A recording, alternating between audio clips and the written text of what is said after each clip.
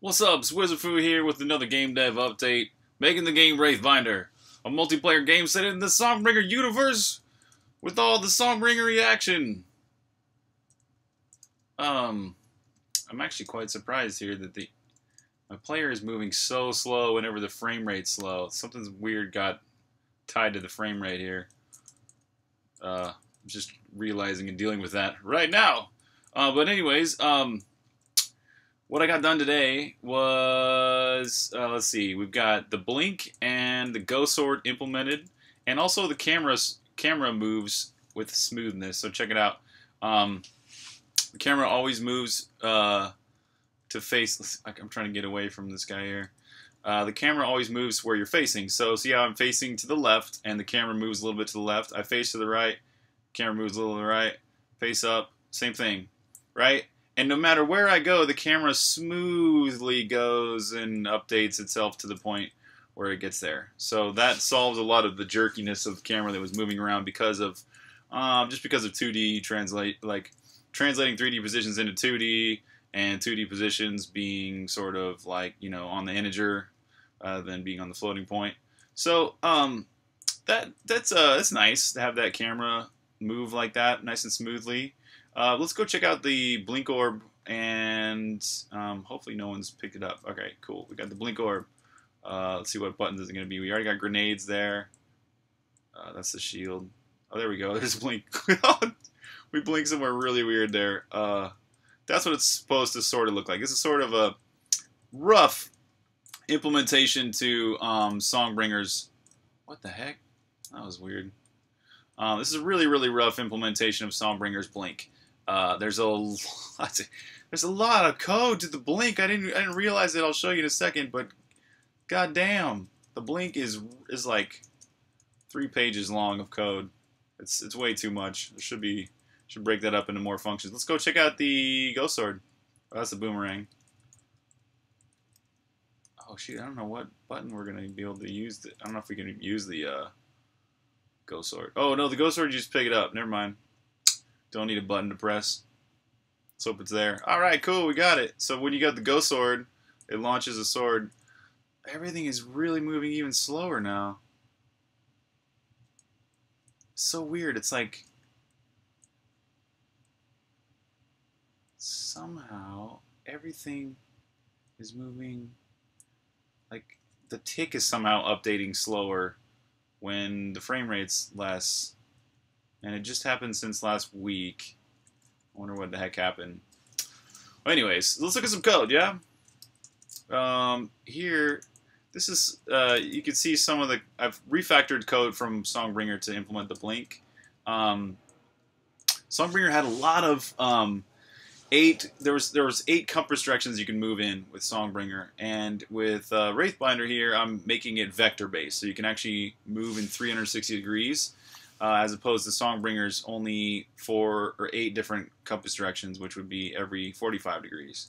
So, and here's also refactoring all the used blink code. Basically, I've commented out a lot of stuff, and really, this is just determining where you can blink to. So it tries to blink to the maximum distance, tries diagonal, tries cardinal blinks. There's probably something wrong with this a little bit with the way it's working with the new Kitfu engine here, because we saw it there warp me onto the sky, so something's wrong there. But then check out all this code that's just commented out for now. Most of this is animations, but a lot of it also is adding elements to the blink, because you could add all 5 elements to the blink orb. In Songbringer, which you won't be doing in Wraithbinder, but as in Wraithbinder, when you're a Wraith, you'll be able to get elemental effects and powers and things like that. So it'll be a little bit different than Songbringer, but still we'll have the good old fire, ice, lightning, and acid. And then this is just, this huge section right here is basically just scheduling the damage on arrival. This is moving the player right there to the position we just determined up above. And this is schedules before the tick, this whole method here, so that it does the damage on arrival, which just creates a blink damage entity. Okay, so that's basically the blink. It's basically just determining a position to go to and then warping the player there and doing some damage. And it also needs to do some damage on the way and animate and do a lot of fun effects and particles and stuff like that, and that'll make it cool. But it's nice to have it just basically implemented for now. And then the other thing is the Ghost Sword. That's a really simple one. All the terms is if you can launch the Ghost Sword, then launch the Ghost Sword. Love how simple and easy that is. So if you have to be able to have the ability Ghost Sword, which you've picked up the Ghost Sword item, and you have to have no Ghost Swords on the screen that you own yet, or right now. That's it. Yeah, so what am I working on next? I also want to do items for a speed boost. I think that would be really cool to have an item that you actually carry a quantity of, and you can actually use it to speed boost, right? So you're walking around, you find the speed boost item, and later you're like in a fight or you're trying to run away, and boom, speed boost out of there. Or maybe you're trying to catch somebody and you speed boost up to them. That'd be cool. And then also the healing item, the cactus, we'll have that. And that you'll be able to, once again, pick up and use judiciously at whatever moment you choose. There's a couple other items that I want to do, and I'm forgetting them right now. There's like a damage booster. Maybe that's like you use it immediately. Anyways, I'll come up with some other ideas for items. And I'm thinking maybe that items actually reappear after a time too. So maybe there's some kind of really cool, huge temple-y entity or something right here, and you are able to do some crazy cool animation and then pick up the item. And then later, after 30 seconds or 60 seconds or whatever, another duration of time, that entity will regenerate and come back there. So that by the end of the match, you could have multiple powers. Like lots of people could have multiple powers, and that might be fun too. Lots of stuff to play around with once this game gets to be really playable. At this point, it's like almost playable. It kind of is. You can just run around and play a really dumb AI at this point.